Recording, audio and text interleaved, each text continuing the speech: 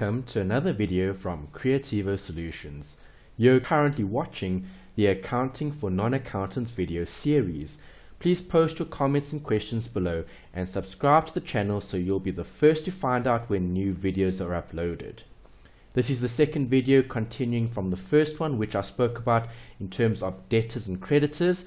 I've seen students struggle with debtors and creditors and how to identify which do you have and which is an asset and which is a liability. Here we're going to be focusing on the creditors. Visit the website for more content and resources to help you, and follow us on Instagram, Twitter, and watch the YouTube channel for more support. What is a creditor? Another word for creditors is the word trade payables.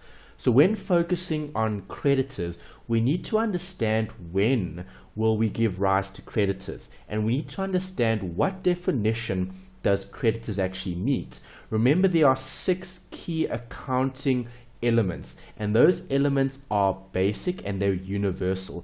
It doesn't matter how complicated or how simple the actual application is, you're always going to be focusing on the basics. So please revise and go over those 6 most important accounting rules, which you can find in one of the previous videos. In this video, we're focusing specifically on creditors. Well, what is a creditor? Well, we need to identify what's actually happening in this transaction. The focus is always on our business. So the example that we've been using has been focusing on a bookshop.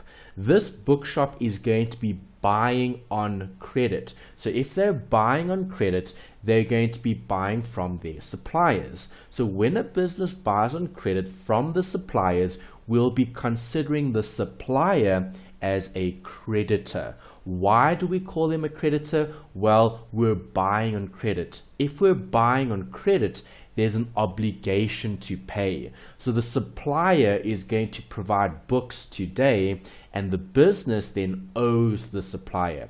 The business would have to pay in the future, and that gives rise to a future outflow of economic benefit.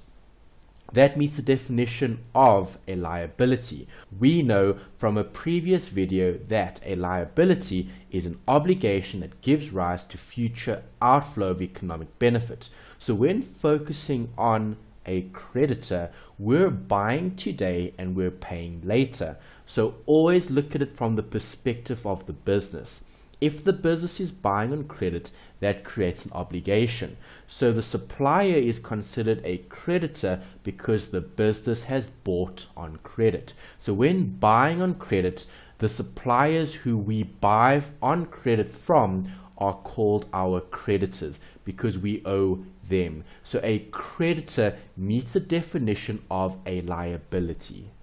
The rules are so important. Keep it simple, apply the rules correctly. So when focusing on a creditor, we know a creditor meets the definition of a liability. So a liability account would increase on the credit and decrease on the debit.